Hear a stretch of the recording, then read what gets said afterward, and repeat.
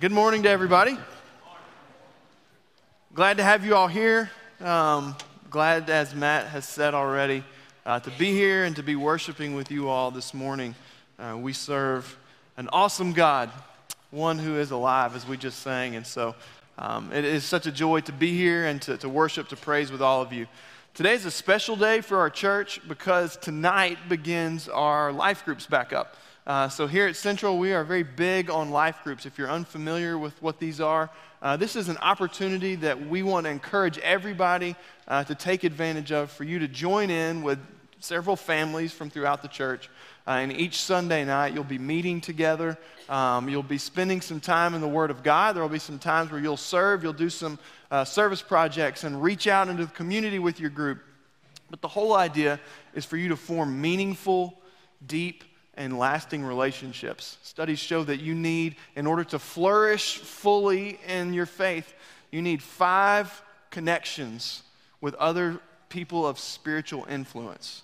5 relationships, 5 different relationships that you need to have in order to fully keep yourself strengthened, to keep yourself encouraged. So if you're sitting here this morning and you can't think of who those 5 people are, there's no better way to find these people. There's no better way to force yourself into some situations where you're opening up, engaging with people, than to take part in one of our life groups. And if you're someone who says, I got my 5, I know exactly who my 5 people are, I've got 20 of them, then chances are you are a really good person for someone else to connect to. And so you need to join into these so that you can be an encouragement to others. David will come up here before we close today, and he'll give us a little bit more of some details of how you can get signed up for these. If you've not been in a life group before, how you can begin participating in that. So just want to give a quick plug for that. It's a very, very important thing. We can't encourage strongly enough this church to take part in these life groups.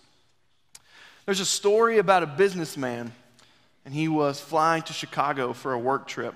And this guy flies every single week. It's nothing new for him to get on a plane.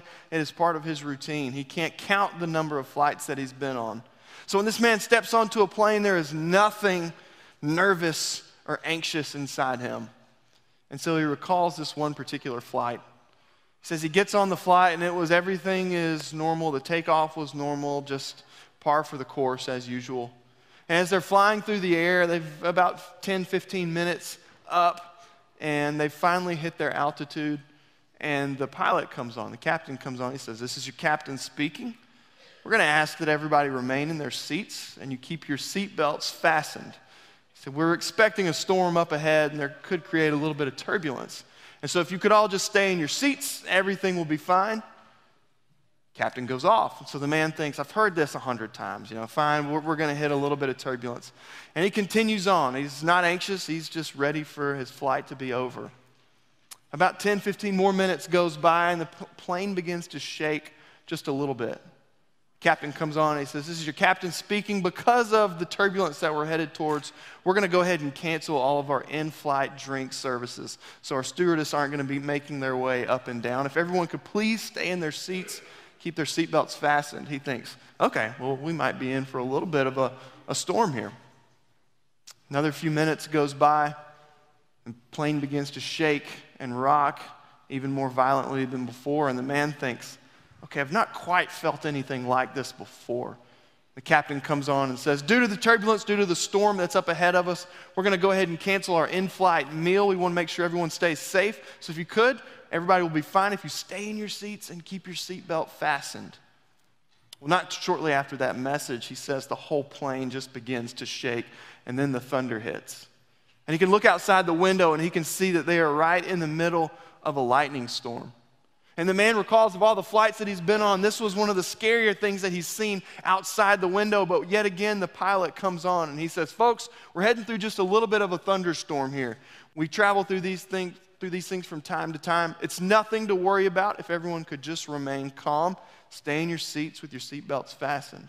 Well, the man says that as he's looking around, people begin to chatter and talk about what's really going on. No one quite trusts the captain. Oh, he doesn't want us to know. Are we going to be okay? Are we safe? And so the chatter begins to spread all throughout the cabin. Well, finally, they are going through some major turbulence. And he says the plane begins to just go up and down. He describes it like a cork out in the ocean. It's just going up and down and up and down, and things are banging in the overhead compartments, and some things are falling out into the aisle. And he says at this moment, everybody begins to go into full-blown panic. There's ladies who are crying, there's men who are praying, and he says this one little girl catches his attention. He's been looking at her throughout the whole flight. And as people are slowly beginning to grip their armrests, all the way up to this final moment where everyone is panicking and they're crying and they're praying, he's been paying attention to this little girl. And he says she sat in her seat. She was all alone, sitting by herself. And he said she was perfectly calm.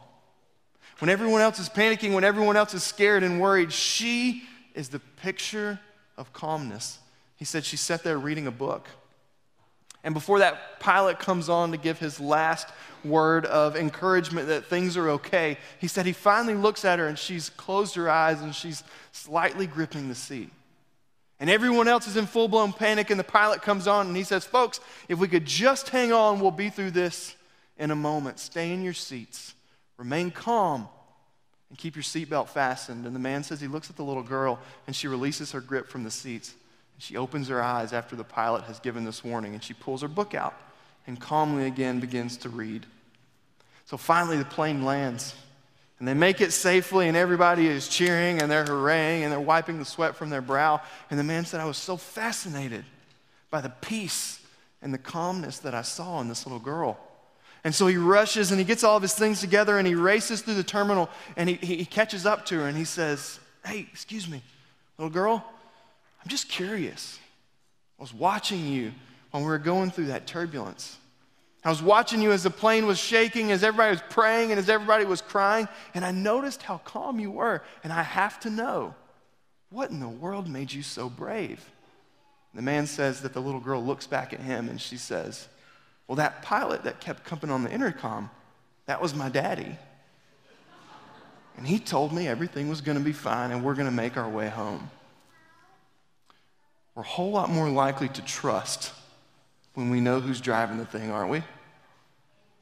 We're a whole lot more likely to trust and to find peace in the middle of anxious times when we know the one who is driving. In the middle of our life's turbulence, who is it or what is it that we're trusting? See, like that plane, there's things in our life. We're calling this suit up, standing firm in a shaky world. There are some things that we're going to encounter and engage in our lives that will absolutely shake us to the core. There's some things that will send our whole world upside down. And many of you have walked through these things and you know what I'm talking about. But just for some examples, these are the type of conversations that begin to shake us. This is what life turbulence looks like. When your boss calls you in and says, I hate to tell you this, we're going to be having to let some people go. Or maybe it's when that doctor calls you and says, I didn't want to tell you this, I hate to make this call, but the cancer is spreading. Maybe it's a spouse who sits you down and says, I'm sorry, but I just don't love you anymore. These are real situations. This is real life turbulence. These are the kind of things that when hit, if we don't know what we're firmly trusting in, if we don't have something firm to grasp onto, these are the kind of things that completely upend our lives. We're living in a world that is filled with turbulence. I believe what we're going to see Paul detailing and talking about is that we're living in a world with an enemy, with an opposition, who is throwing things at us in hopes that we will be upended from the ways of God. What is it that we're trusting?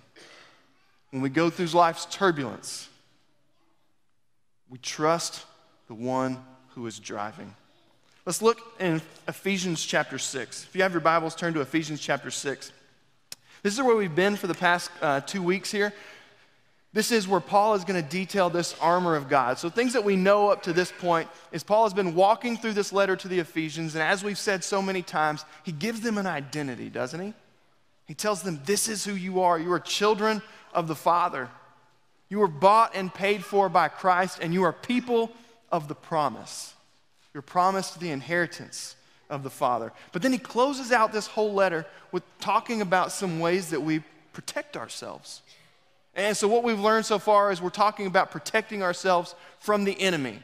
In chapter 6, he begins by talking about that we're not fighting a fight against flesh and blood. We're not fighting a fight against people. We're engaged in a battle. We're engaged in a war against the forces of evil, against what he says the devil's schemes. Satan is scheming. He's trying to do everything he can to upend our lives. And so what Paul details is he paints this beautiful picture of what it looks like to put on an armor that defends ourselves from the things that Satan will throw at us to knock us off course. And he uses this idea of a Roman soldier's armor because it's a perfect example for him. He's on house arrest. He's looking at one of these soldiers. But let's read this together. This is verses 13 through 16 of chapter 6. He says, "Therefore put on the full armor of God so that when the day of evil comes, you may be able to stand your ground. And after you have done everything, to stand. Stand firm then with the belt of truth buckled around your waist." If you remember from 2 weeks ago, we talked about how important it is to wrap ourselves up in the truth of God, to wrap ourselves up in the promises of God, because what we understand about the enemy, what we understand about Satan is that he is what? He's a liar. He's a deceiver. Jesus says in John that that's his native language. That's his speech. He can't say anything without lying. And so if we're up against an enemy who is constantly lying to us, who is constantly deceiving us, it's so important that we are rooted in truth. And so Paul says, wrap yourselves up in truth. Then with the breastplate of righteousness in place. Last week we talked about how important it is for you and I to take on righteousness, but not just to take on our righteousness. We're not talking about being self-righteous, doing the things we can do to make ourselves right, to make ourselves whole, to make ourselves perfect. No, we take on what the gospel so beautifully describes. We're taking on the righteousness of God. Because he is perfect. Through our faith in him, through our trust in him, we take on his righteousness. We are made right, we're justified through him. And so we continue, and with your feet fitted with the readiness that comes from this gospel of peace. And here's where we'll be today. In addition to all of this, I love the way that language signifies that this is something important, right? If Natalie tells me to go to the grocery store, she might list, okay, you need to get eggs, you need to get milk, you need to get bread, you need to get, baby food, all this. But in addition to all of this, Adam, above all these other things, make sure you get diapers. I'm going to walk through that store, and 9 times out of 10, I'm forgetting something off of that list.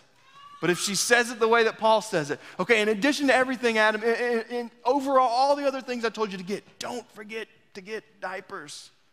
Then I'm going to get those things. And here's what Paul says.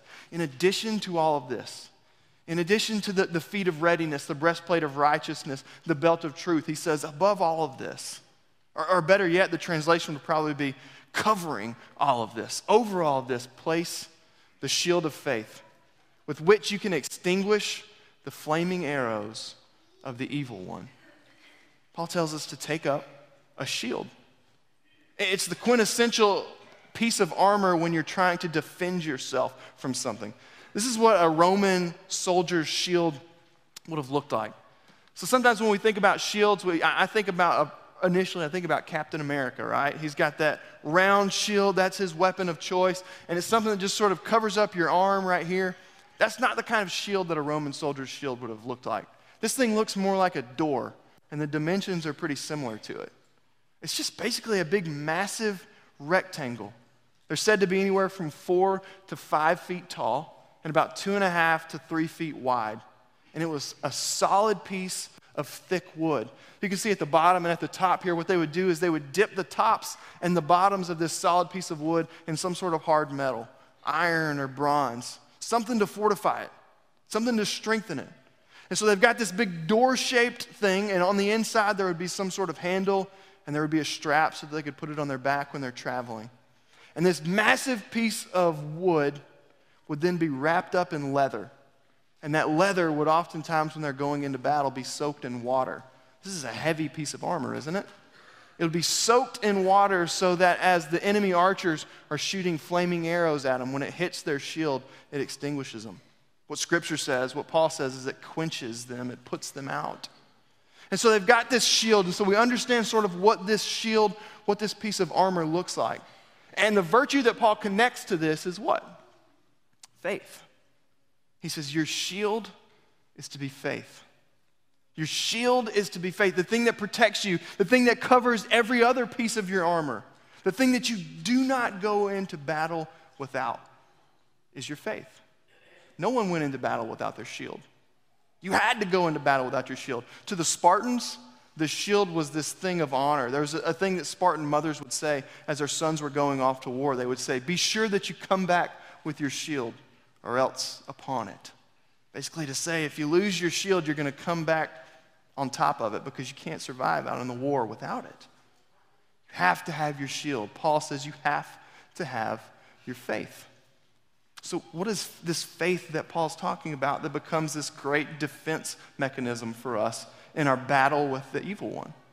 So faith is one of these words that's a little bit difficult to understand and to sort of determine what are they talking about. Last week we talked about righteousness. If you remember, sometimes righteousness can sort of become this general term that's used for so many different things that we kind of just forget, well, what does it really even mean? And faith is sort of the same way. We're not strangers to this word. We've heard the word before. We hear it a lot in church. We read it a lot in Scripture. What exactly does faith look like?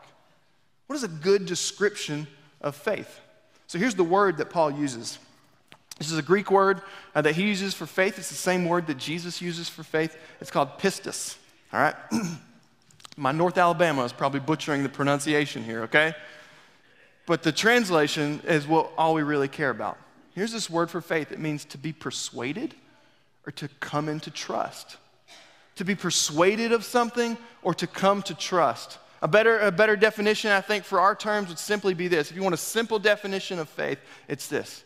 It's belief and it's trust. Belief and trust. Sadly, sometimes our definition of faith sort of gets pigeonholed just right here. It's just believing in something. I have faith that simply means that I believe. Remember what James says in James chapter 2. He says, you just believe? Your faith is just made up of belief? He says, even the demons believe in that there is only one God, and they shudder at him. He says, no, show me your faith. Show me your belief by your actions, by the things that you do. It's not just a belief. I think it's a belief that pushes us to something else. It's a belief that pushes us to trust because I believe in Jesus, because I believe in the Father, because I believe in his word and his commands, it drives me to something. Hebrews chapter 11. Go ahead and turn there with me. We're going to be there for just a moment. Hebrews chapter 11 is sort of known as like the chapter on faith. But there's a great definition of faith that we see in chapter 11, verse 1. Hebrews chapter 11, verse 1 says this. Now faith is confidence in what we hope for and assurance about what we do not see. This is what the ancients were commended for. He says faith is confidence in what we hope for and assurance about what we do not see. Now, I think wrongfully so, sometimes this passage has been used to give us this definition that faith is believing in something that I don't see. And that's a fair enough definition, I guess. But I was listening to some podcasts this week, and there was this excellent one where there was a Christian scholar and an atheist scholar, and they were debating what is the proper definition of faith. And the atheist scholar, he comes in locked and loaded, ready to say, okay, you believe that faith is simply believing in things that can't be proven. Believing in things that you just can't find any evidence for. And the Christian scholar stood his ground. He says, no, that's a poor definition of faith. Because if you're truly a believer, then you understand that there's plenty of evidence for Jesus. There's plenty of historical evidence of Jesus. There's plenty of historical evidence of his crucifixion. Jesus was a real person. He walked this earth. But he says even more so, what we find is this, that the teachings of Jesus and the Word of God, Scripture, proves itself to be true when lived. Do you get that? The Word of God, the Bible, proves itself to be true when its teachings are lived out. And so this Christian scholar says, as I've been walking with Jesus, he has proven himself in real ways over and over and over. As I'm living out the teachings of Scripture, it has proven itself to be true. It has proven itself to be good. And so I'm not believing in things that there is no evidence or proof for. He says, every day I see evidence. He says, a better definition for me would be this. I believe, and it's pushing me towards something. It pushes me towards trust, towards a relentless trust, towards putting all of my hope, casting all of my anxieties in the one whom I believe in. There is this reckless trust in the Lord. I think that's a good description of faith. And so what is Paul talking about? Okay, your shield that's going to protect you in battle is your trust in who God is. Why is this so important? Because we're facing an enemy who is hurling everything he can at us, I believe, to cause us to doubt. To cause us to doubt, to cause us to begin to wonder, is this really the way to go? Is this stuff really true? Can this really be? And he is hurling everything he can. Paul says he is firing flaming arrows at you. So guard yourself. Protect yourself with your faith, with your deep-rooted, relentless trust that he is good, that he is powerful, that he is God. And so let's take a look at just 3 things I think we can understand about what a faith that protects us from the evil one, a faith that shields us from the evil one, does for us in our life. The first thing is this. A true faith, a good faith, one that's rooted in belief in who he is one that moves us forward. So the shields of Roman soldiers, they were mainly meant for one thing, at least this type of shield, and that was advancing in on the enemy. So if you can imagine, they're approaching this castle, or they're approaching some sort of city wall, and as they're going to sort of siege this city, as they get closer and closer and closer, the attacks get more and more dangerous and real. And so there was a formation that these soldiers would take. It was literally called the tortoise. They would make this massive shell over their whole unit, and so everyone would either hold their shield up or they would hold their shield in front, and they make sort of this tortoise shell. And what happens is they're approaching this city gate. The soldiers would begin to form all across the top of the city gate, and they would begin to fire arrows as the enemy got closer and closer. And with your shields in place, held above your head or in front of you, you form this sort of shelter, and they would slowly but consistently move closer and closer and closer to their goal, which is to siege the city. And it's even said that after they would be shooting the arrows, when they got close enough to the city, any approaching enemy, when they got close to the city, now citizens and soldiers alike would line the city walls, and they would begin to throw everything they could to try and knock the incoming enemy off course. It's said that they would throw stones, they would push boulders, they would throw logs, they would even take big iron pots, and they would chunk them over the city gates in hopes that they could knock the incoming enemy off course. But with their shields in place, Roman soldiers were impenetrable. And they would just continue to steadily move forward, advancing towards the goal. I think that's what a strong trust in the Lord does for us in our lives. Because we know that there's things that we're supposed to be doing. We know that there's things, if we're wanting to be obedient followers of Jesus, there's things that he calls us to do. And I believe that Satan is standing at the top of the gates, and he is pushing everything at us to try and keep us from advancing closer and closer and closer to the will of the Father. I believe he's trying to throw everything he can at us to keep us from coming closer and closer and closer to our kingdom mission. And so strong trust, I believe, fortifies us, protects us, and keeps us moving forward. If you're still in Hebrews chapter 11, I want to point out a couple of things that we see. So this starts what's sort of jokingly called the Hall of Fame of faith. The writer here is going to go through and he's going to talk about the different faiths of people that we see all throughout Scripture. But we're going to just look at a couple. This is verse 7 of Hebrews chapter 11. I want you to look at what Noah does here and ask yourself, where is the trust? What is the trust of Noah doing? Verse 7, he says, by faith, Noah, when warned about things not yet seen, in holy fear, built an ark to save his family. By his faith, he condemned the world and became heir of this righteousness that is in keeping with faith. So we have the story of Noah, and we know about Noah, right? God has given Noah this command. God has given Noah this word to say that there's a flood coming. And Noah, I'm calling you to build this ark, to build this ship so that you and your family can be spared. Noah, the only righteous one left in the world. And God gives him this word. How confusing of a message this must have been for Noah. A flood? Never seen anything like this. The dimensions of the ark, some of you guys have been up to Kentucky there and you've seen sort of what this thing would have looked like. This is a massive undertaking that he's calling Noah to. And it must have sounded absurd. But what Noah does is this. I believe the trust that Noah has in the Word of God is pushing Noah forward, is pushing Noah towards obedience to God. It's his faith and his trust in that what God says he is doing, he will do. And it pushes him towards obedience. The question that we have to ask ourselves is this when we look at Noah. Is there something in my life that just doesn't make sense to me? Is there something that this Christian life is calling me towards that I say, you know what, this just doesn't make sense. This is too hard. This is too difficult. Is this really what I need to do? What is it that our trust in the Word of God is preventing us from doing?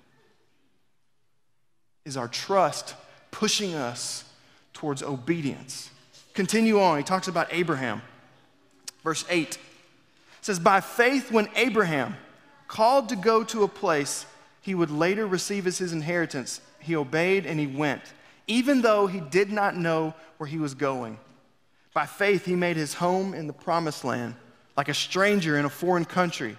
He lived in tents, and he did as did Isaac and Jacob, who were heirs with him in the same promise. For he was looking forward to the city with the foundations, whose architect and builder is God.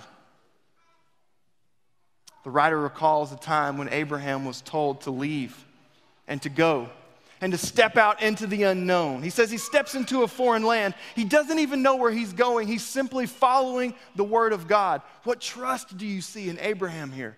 What faith do you see in Abraham? This isn't a faith that simply says, I believe. This is a faith that is manifested in actions. This is a faith that's trust is pushing it to go towards the will of God. And he steps out into the unknown. And he sacrifices comforts. And he lives as a foreigner in a strange land. Why? Because God commanded him to. What faith, what trust in the Word of God. So the question that we ask ourselves about our own trust, our own shield of faith is this. Do I have a trust so firm that I'm willing to step out into the unknown to follow God's commands? What is it today that we feel like God is calling us to that we say, that is just too scary? I just don't know if I can do that. I don't know if I'm strong enough to do that. What is he calling you to that your trust is preventing you from obeying? Lastly, he says this. Verse 11, and by faith, Sarah, who was past childbearing age, was unable to bear children because she considered him faithful who had made the promise. The writer recalls that Sarah was in her 90s when the Lord said that you're going to conceive a child. And though at first she laughs it off and she thinks, how in the world could this be? There was a trust that Sarah has, and what Scripture says is that she trusted in the trustworthiness of the Lord. What is it in your life that seems impossible, that you're refusing to trust the Lord in? Remember what Ephesians 3, chapter 3, verse 20 says, that he is able to do immeasurably more than all we can ask or imagine. What is the impossible thing? What is the outlandish thing? What is the thing that just doesn't seem as though that couldn't really happen? What is the impossible thing that we're refusing to trust the Lord in? Do you see how faith continues to move us forward? When I trust fully, I become much more obedient. When I trust in the direction of the Lord, I become much more obedient to following his voice. Lastly, Hebrews chapter 12, I think, gives an excellent idea of what it looks like to be charging forward. It says, therefore, since we are surrounded by such a great cloud of witnesses, let us throw off everything that hinders us and the sin that so easily entangles us, and let us run with perseverance the race marked out for us, fixing our eyes on Jesus, the pioneer and the perfecter of our faith. Let us cast off everything. Let us guard ourselves up with our trust in the Word of God, and let us relentlessly push towards His will. No matter what Satan tries to entangle us with, no matter how he tries to throw us off course, let us charge full speed ahead towards the Lord. The next thing is this: a solid faith is a singular faith. One of the things that's most important about the construction of this shield is that it's a solid piece of wood. If you could imagine a shield that's made up of several pieces of wood and somehow they're glued together, they're nailed together, well, that thing's not very strong, is it? But a shield that's solid, a shield that's one solid piece of wood, provides great protection against anything that comes its way. The same thing is true for you and I when we're talking about our trust. What is it that I'm fully trusting in my life? Is it solely the Lord? Or is it a little bit of the Lord and a little bit of myself and a little bit of other people? What trusting voice am I listening to? Israel has this terrible reputation, as you read throughout the Old Testament, of being people who just give their trust to things willy-nilly. And we see it as it goes through, and God is trying to train them to put all of their trust in Him. What does He do when He leads them out of Egypt? He walks them right up to a dead end, something that they cannot pass through. He's forcing them to trust that He will take care as He splits the water. And as they're wandering through the desert and their stomachs begin to growl and they cry out to God for food, what is it that God does when He sends the manna? He says, take what you need for the day. Anything over that will spoil. God is forcing them to trust that every single morning when I wake up, Lord, you will provide. God is trying, as He's called Israel out to be His own elected people, God is trying to foster in them this faith, this belief, this understanding, this trust that I am your protector. I am your provider. But where you and I get so thrown off course is trying to think that my job is to be my own provider. My job is to be my own protector. And I put all of my trust, one of the greatest temptations I face is to put way more of my trust in myself and in my own abilities. And in my own abilities to take care of myself, and my own abilities to know what is right, to know which direction to go, than placing all of my trust in the Lord. And a trust that's made up of several different things is a trust that is weak. Psalm 115, we read it this morning. I want to read it to you again, just this part. To Israel, He says, verse 9, all you Israelites, trust in the Lord. He is their help and shield. House of Aaron, trust in the Lord. He is their help and shield. You who fear Him, trust in the Lord. He is their help and their shield. I love the threefold warning here. Trust in Him, Israel. He is your help. He is your shield, your protector. I see the psalmist doing something that I desire to believe and to trust in my own life and desire for us as a church. How many times do we have to say it? Put all of your trust in Him. Put all of your trust in Him to be your protector. He will provide. He will take care. Stop trying to do this on your own. Where is our trust? Where is our faith? Is it in ourselves? Is it in someone else? Is it in the voices that we hear in the world, or is it in the voice that is calling us in the Father? And then the last thing is this. I think we have to have a healthy understanding and recognition that faith doesn't avoid the blows, it simply absorbs them. It doesn't avoid the blows, it simply avoids them. This is from Charles Spurgeon, a quote from a sermon that he preached in 1861. It says, many Christians believe that after finding the Savior, they're going to ride off softly to heaven, singing all the way. I read that quote and I thought, okay, why is Spurgeon picking on young Christians? Many young Christians, after they find the Savior, after they understand and after they put their faith in the Lord, they think they're just going to ride off to heaven, singing all the way. Everything's going to be roses. There will be no troubles. There will be no tribulations. There will be no struggles. Nothing will knock me off course. I'll be fine. I'm in the Lord now. I think Spurgeon picks on the young Christian because he understands that no mature Christian still thinks that way, because they've lived life. And as we talked about when we opened up, when you live life, you understand that life's blows just don't seem to stop. Just because we're following Jesus. Just because we're people of faith, just because we're people who are trusting Jesus, the difficulties of life don't stop. In fact, sometimes it seems like a more amplified version of them just rains down on us. Why is that? Spurgeon continues. He says, why would Scripture tell us to suit up if there were no battle to be fought? Life's blows, life's difficulties, the pain of life doesn't stop when following Jesus. What Paul is not saying is that if you suit yourself up with this shield of faith, if you have a strong trust and belief in the Lord, then all of life's difficulties will cease. No, what he's saying is this: you'll guard yourself with something that's strong enough to absorb them, strong enough to help you endure them. As we continue to move forward, as we continue to move towards him, things will continue to happen. Listen to what Jesus says. This is John 16:33. I love how real Jesus is with his disciples. He says, a time is coming, verse 32, in fact, it has already come when you will be scattered, each to your own home. You will leave me all alone. Yet I am not alone, for the Father is with me. Verse 33, I have told you these things so that in me you may have peace. In this world you will have trouble. Take heart, I have overcome the world. In this world you have trouble. But take heart, I have overcome the world. For many of you this morning, when you read those words from Jesus, you say, I get it. This world will have trouble. I get it. I've lived it. I've walked through it with my family. I'm walking through it with my family right now. May we take comfort. May we guard ourselves with the truth. May we trust fully and relentlessly in the words that Jesus says.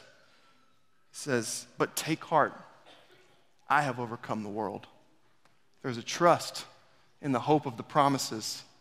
Remember what Hebrews 11:1 says, assurance in the things that we have, assurance in the promises of God. Take heart, I have overcome the world. Our trust isn't going to stop life's difficulties, but it will provide some isolation from them. Who is it that we're trusting? What is it that we're trusting? The last thing is we understand how important this trust is this last sort of snippet from what Paul says. He says, in addition to all of these things, above all of these things, take up the shield of faith. Take up a trust that is strong enough to keep you moving towards him. Take up a trust that is solely rooted in him and in nothing else. Take up a trust, not that avoids the blows of life, but one that is strong enough to handle them. This morning, if there's anyone in here who has yet to take up a trust in Jesus, then the painful reality of it is this. Like that Spartan mother, she says, don't go out into battle without your shield. We're walking around in a battlefield. Satan is hurling everything he can at us, trying to upend our worlds, trying to throw us off course, trying to pierce us with the flaming darts of sin, of temptation, of doubt. If your faith isn't strongly rooted in a belief and a trust in Christ Jesus, then we're wandering around the battlefield without a shield. This morning, if there's anyone who is ready to take up their shield, to begin trusting in Jesus, then please come forward as we stand together, as we sing.